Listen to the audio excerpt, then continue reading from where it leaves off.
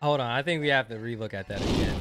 From time to time, I love to ask people how they first discovered Spellbreak and at what moment were they just blown away by the game or saw crazy potential in it. So I want to hear from you all down in the comments how you first discovered the game and at what point were you just blown away by it or just saw crazy potential for it. For me personally, I think I was first introduced to Spellbreak through Dr. Disrespect. He was reacting to some alpha or pre-alpha footage and was comparing the game to Tribes Ascend, and he seemed quite impressed with it as well. So a few months later, I decided to try out the game and I liked it a lot. But it wasn't until I saw comp Spellbreak in action that I was like blown away and started to fall in love with this game. More specifically, Element, which was Spellbreak's go-to place for tournaments. And to be even more nitpicky, it was two plays. The first one being Sincade having a clutch exile under the bridge, and Ashen Frost juggling people in and outside of the storm. With Tempest too, before Tempest was meta and cool, by the way. I love those plays so much that I ended up fanboying over them in the comment section of Zen860's YouTube, before Element even had a YouTube page. And I want to share these clips with you guys today. But be sure to still leave a comment down below how you first discovered Spellbreak and at what point did you fall in love with the game or you just saw incredible potential for the game. It could be anything from watching your first trailer or winning your first engagement or game. Alright guys, don't pay attention to whose username that is. We're going to get to Sincade eventually, into the play that blew my mind and whatnot. We'll get to it, I promise you. And I wanted to show you guys moments leading up to the bridge incident. So as you can see, this is Alpha Dog. I'll let you guys take a guess as to how we go from Alpha Dog to Sincade right now. Route as he keeps going, but this might be the end of the road for Alpha Dog. He does not have thirsty. That recklessness is. Remember when you used to be able to tank the storm? Can't do that anymore, which I think is it's debatable. It's fair. You can't be having people like ignore the dangers of a storm, you know. Some people have said it's not the strongest thing to run right now, but Sincade is saying forget about it. He jumps through. Look at that shadow step and just destroys Borsa.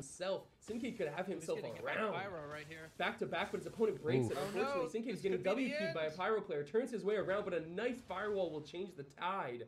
Sincade playing so excellently. So I just want to pause it right here. As you can see, we're getting close to the bridge. I promise you, we'll get to the bridge eventually. We're almost there, guys. We're almost there. As you can see right here, his HP is really low. Looks like he has 40 red health. I don't know how much blue health. This is recorded in 480p RIP, right? It's ripped to video quality, but it was in the beginning days of Element, so we let it slide. It's still fascinating. And this is one of the reasons why I just love BR, not only as a player, but as a viewer of comp BR. You just don't see moments like this where people are able to reset. In Dominion, it's just bang, bang, bang, bang. You want to reset, you might as well just recall. And sometimes it does happen in Dominion, but when it does, it just doesn't stick with you for that long because it's like, boom, the next play, right? Because Dominion just non-stop action. Sometimes it's cheesy action, but this is not what this video is about. Let's keep rolling. Right now, as he drinks a big pot, trying to squeeze himself between this wall and the storm. Turns around, there's another player. Sincade just dodges all damage incoming. Oh my god, this is this to see, ladies and gentlemen. Burns it, but the tornado comes down too quick. He's basically out of all resources right now. Keep burning here. Not resources, but not available for him. He's in a spicy situation. No to burn. Sincade takes the turn as well. This is just crazy. He's going fight to fight. It is. Oh no. You notice that Sincade, the mark of a true good player is not only being able to dodge your opponent, but also look at all that AoE. He just shakes it off like it's nothing. And here we go, Sincade under a bridge, trying to reset. Right there. You see him take advantage of this little corner spot. I've seen this then he gets spotted. He gets away, uses it to dodge the wind. That was a cool shadow step. It looked cool to me when I first saw it. It looked very cool to me when I first saw that. And then look at how small.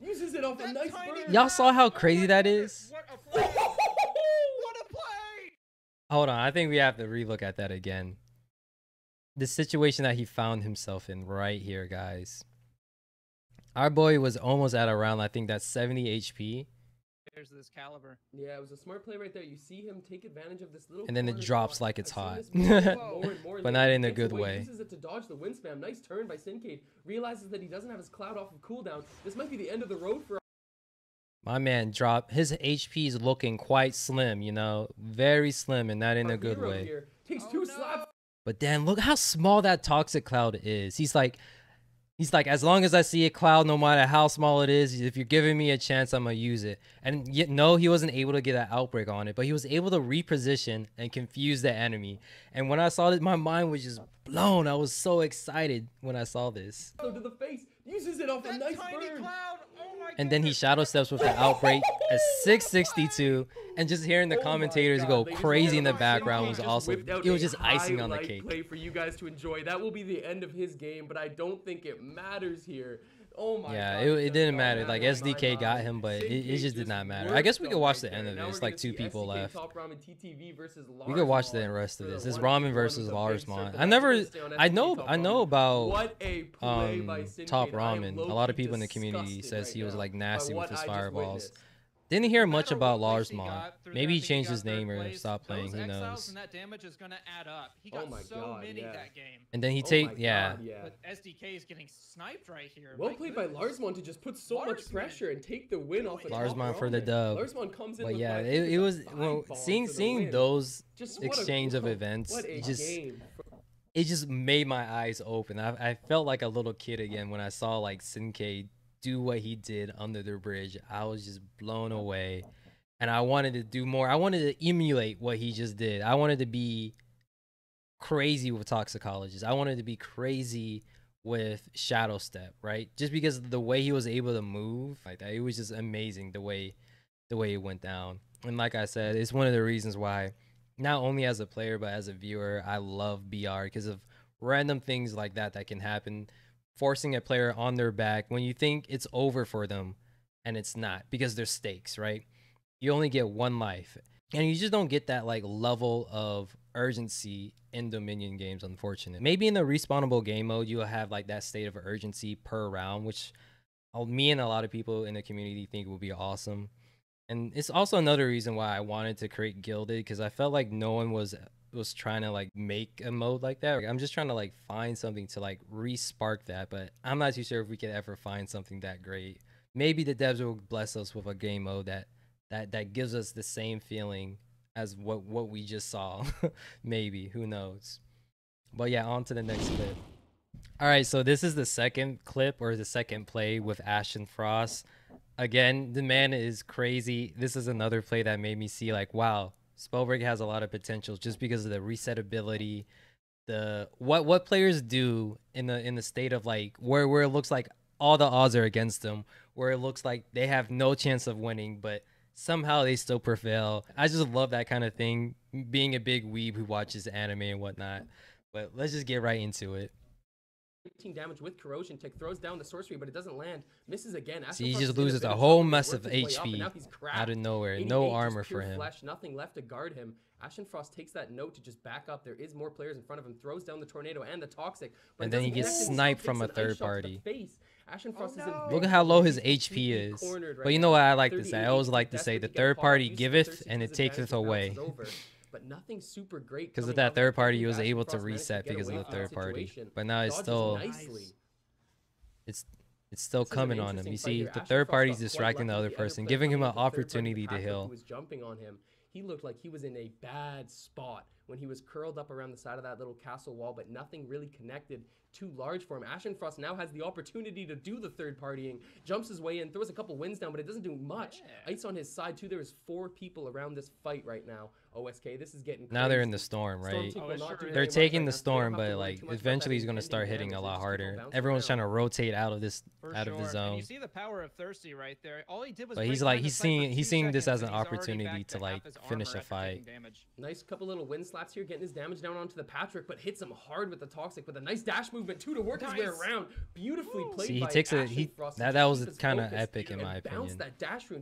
And then like I've been playing Spellbreak for a little bit, and I already know how annoying Stone is. So I was like I was on the edge of my seat. I was like, can he make it? Is he gonna survive? Kind of thing.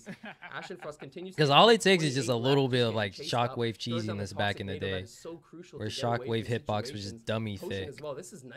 And then look how much HP. Let's compare HPs real quick. Ashen looks like he has about like what 26, 36 HP. And then when Heldy comes out here, we can see how much HP Heldy has. As a Stone Shaper, by the way.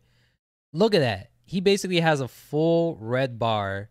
his armor just broke, but as a Stone Shaper, like back then, Stone Shapers used to be able to get like 5+ armor like it was nothing. So they were able to like get 60 armor in a matter of seconds. So it was like this looks like the end for Ashen is basically what I'm saying. Potion as well. This is nicely played by Ashen Frost. He's just making the most of what he can here. Dashin up top. Very, very. You see him running Tempest. And look, he was able to like tie it up because of one thick slap. My gosh. And then next takes it. Anyway. And then next takes it. I actually used that in one of my meme montages. Here, but I need that kill. Excuse me. Takes that one, picks but it up. just seeing Ashen Frost, like, because at the very beginning of this video, let me show you guys. At the very beginning, he's going against, he's 1v1ing somebody, right?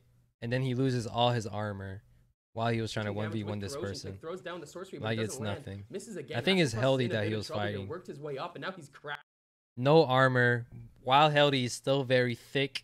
While Healthy's HP is still very thick, I should say.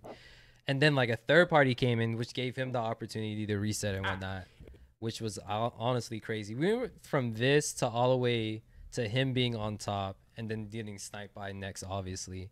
And as you will see in this play and the last play, I just love that kind of thing, being able to reset, not knowing what the heck is going on, not knowing what to expect, you know. And it just felt me with so much excitement. And as a player too, I should say, because it was like, yo, this is what's possible in Spellbreak.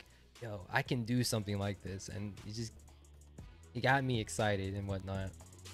And I would love to hear like what got you guys excited as well. Be sure to put it in the comment section. Stay safe. Until next time, I'll see you guys later.